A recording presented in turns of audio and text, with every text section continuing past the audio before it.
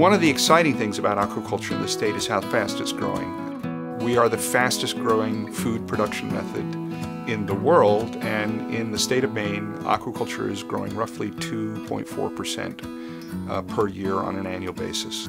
One of the most interesting things about aquaculture in the state of Maine is how diverse it is.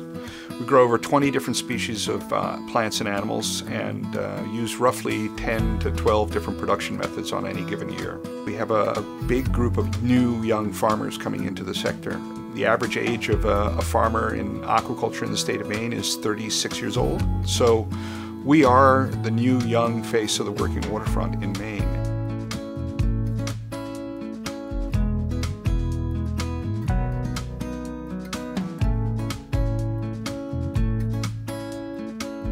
I've really never had, I guess, a real job. I've always been sort of independent. Grew up on Islesboro and started lobstering when I was 11.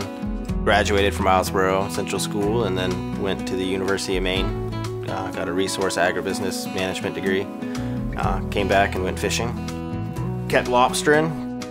Then my wife got interested in aquaculture. The next thing you know, we started a mussel farm. We have 9 rafts total. 2 sites. Right now there's roughly 6 rafts full of product and 3 rafts full of seed. All of our seed is caught wildly by placing ropes in the water column where we feel the wild seed set's going to come through, and then they naturally set on the mussel rope, and then we grow them out from there. Aquaculture has been a new industry for Islesboro.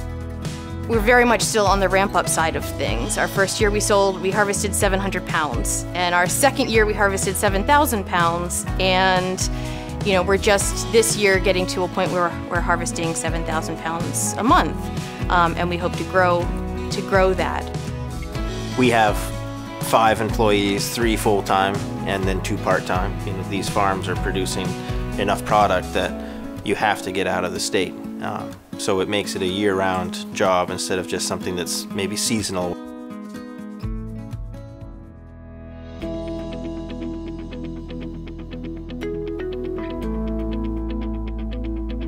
I wanted to work on the water.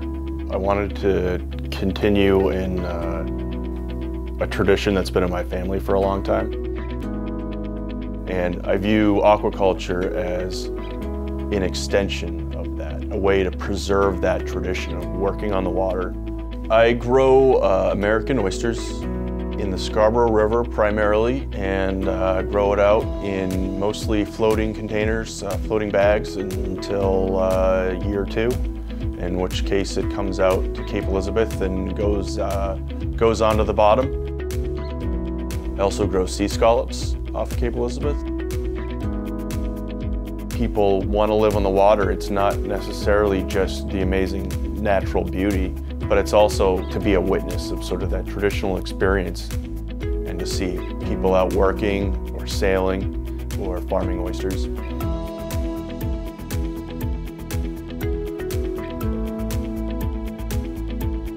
So we've been operating in Maine for about 20 years now. Cook is a family-owned business that started out over 35 years ago raising Atlantic salmon in the ocean.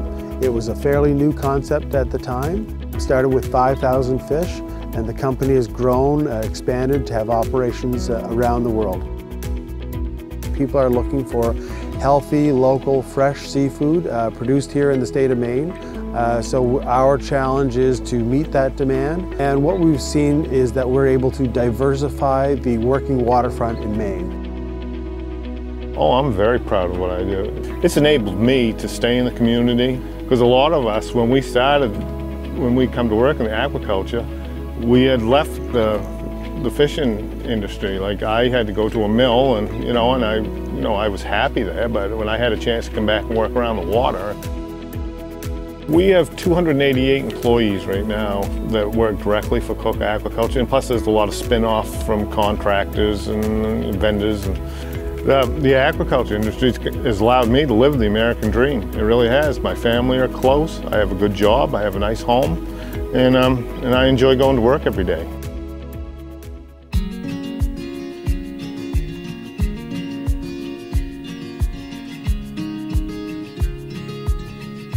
The water is changing, the world is changing, and in order to continue to be who we are, we have to find new ways of staying on the water.